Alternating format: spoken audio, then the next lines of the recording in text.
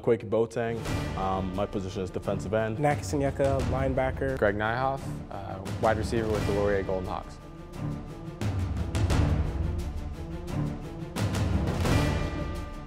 Some guys looking out may say like it was like a weird thing that we went from 1-7 to the playoffs, but after the 1-7 season ended, we still continued to practice. It seems like it's a quick change with the new coaching staff, but we've been putting in the work every single day since Coach Fault's day one. Last year was a hungry hype, not to say that we're not still hungry. I think this past season was a chance for us to kind of prove to ourselves that we could win football games. I think it's getting to a point where we're no longer the underdogs.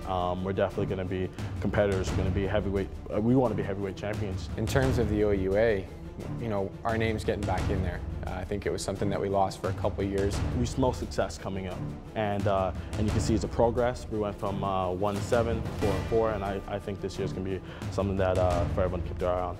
I feel like teams should be afraid. We have something to prove, and we're going to show. You're going to see Dylan Campbell rush even more. Defensive coordinators need to be scared.